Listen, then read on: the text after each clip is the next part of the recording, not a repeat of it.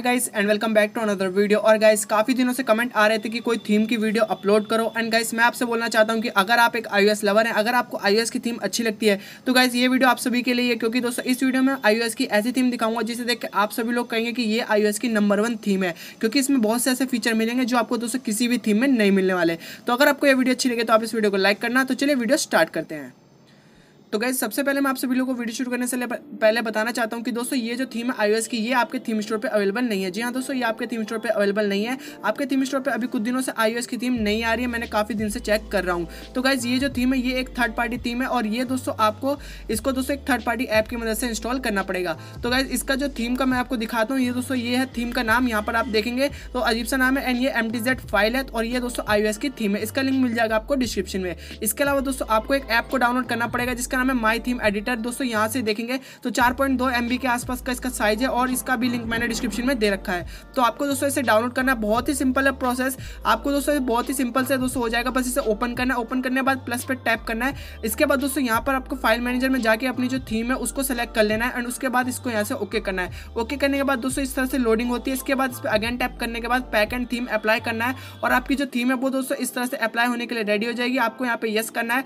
Yes करने के बाद दोस्तों जो आपकी थीम है, वो जो थर्ड पार्टी थीम है, वो आपकी दोस्तों अप्लाई होने लग जाएगी। तो नीचे की तरफ अगर आप देखेंगे तो जो थीम है हमारी वो अप्लाई हो रही है। एंड गाइस यहाँ पर दोस्तों हमारी जो थीम है वो फाइनली दोस्तों अगर आप देखेंगे तो अप्लाई हो गई है। तो गाइस मैंने वॉलपेपर चेंज कर दिया गया, और अगर आप देखते हैं थीम में तो यहाँ पे होम स्क्रीन सच में काफी ज्यादा अच्छा है इसके होम स्क्रीन। इसके अलावा आइकन्स इसमें काफी ज्यादा बिल्कुल iOS वाले आपको लुक मिल जाता है। इसके अलावा फोल्डर्स भी देखेंगे तो ये भी काफी ज्यादा बढ़िया है। इसमें आपको दोस्तों डॉक, आपके जो नेविगेशन बटन, जो सॉफ्ट बटन है दोस्तों वो देखेंगे सॉफ्ट बटन, अगर आप उन्हें ऑन करते हैं तो काफी अच्छे चेंजेस हुए हैं, बिल्कुल iOS की तरह लगते हैं। One of the best thing, अगर आप दोस्तों सेटिंग्स में देखते हैं तो यहाँ पे सबसे बढ़िया लुक दिया है जहाँ पे साइन इन योर आईफोन, यानी कि अगर आप सेटिंग खोलेंगे तो कोई भी आपका फोन आईफोन समझेगा। इसके अलावा देखेंगे तो एक एक चीज पे इतना ध्यान दिया गया है, काफी बढ़िया इसकी बिल्कुल सेटिंग बनाई है, बिल्कुल iOS की तरह। इसके अलावा क्विक बॉल इनेबल करेंगे तो उसका भी लुक काफी अच्छा दे रखा है अगर आप इस थीम में देखते हैं। एंड गाइस अगर आप स्टेटस बार पे ध्यान देंगे तो वो भी काफी अच्छा है। इसमें आपके टॉगल्स काफी अच्छे दिए हुए हैं। ऊपर की तरफ अगर आप देखते हैं सेटिंग पे आइकन, यानी कि आईफोन का जो है लुक बना रखा है। तो बिल्कुल दोस्तों आपको इसमें प्योर iOS वाला लुक एकदम मिल जाएगा।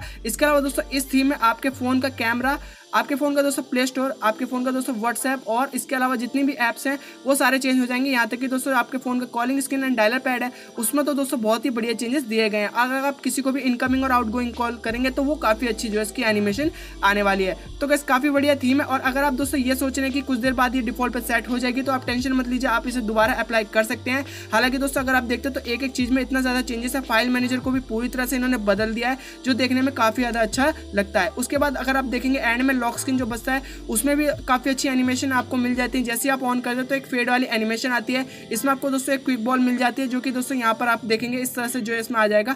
और आपको दोस्तों स्लाइड राइट करने पे और यहाँ पे आपको कुछ फीचर जो है ऑल अवेलेबल मिल जाएंगे। दोस्तों ये फीचर देखने के लिए नहीं, आप इन्हें यूज भी कर सकते हैं। और अगर आप होम स्क्रीन पर स्लाइड अप करते हैं तो यहाँ से आप डायरेक्टली अपने फोन को अनलॉक कर सकते हैं। इसके अलावा इसकी कुछ सेटिंग भी अगर आप उन्हें देखते हैं तो यहाँ पे आपको ब्लर वॉलपेपर, काफी सारी चीजें मिल जाती हैं। जैसे कि अगर आप नॉच इनेबल करना चाहते हैं तो नॉच को भी दोस्तों इनेबल कर सकते हैं। इसके अलावा इसमें आपको अनलॉक स्टाइल, इसमें आपको दोस्तों चार्जिंग स्टाइल, और इसके अलावा यहाँ पर आपको दोस्तों अनलॉक स्टाइल में काफी सारी चीजें मिलती है, जैसे कि फिंगरप्रिंट और iPhone X फेस ID, कुछ भी आप यूज कर सकते हैं। मैंने इसे डिफॉल्ट पे सेट कर रखा है, और आपको फेस अनलॉक का भी ऑप्शन मिल जाता है। तो इन सभी को आप कस्टमाइज कर सकते हैं। उसके बाद अगर आप देखते हो तो देखेंगे लॉक स्क्रीन कितना प्यारा लग रहा है। सच में काफी ज्यादा बढ़िया लुक आ रहा है, बिल्कुल ब्लर वाला, जो कि आपको देखने में काफी ज्यादा अच्छा लगेगा।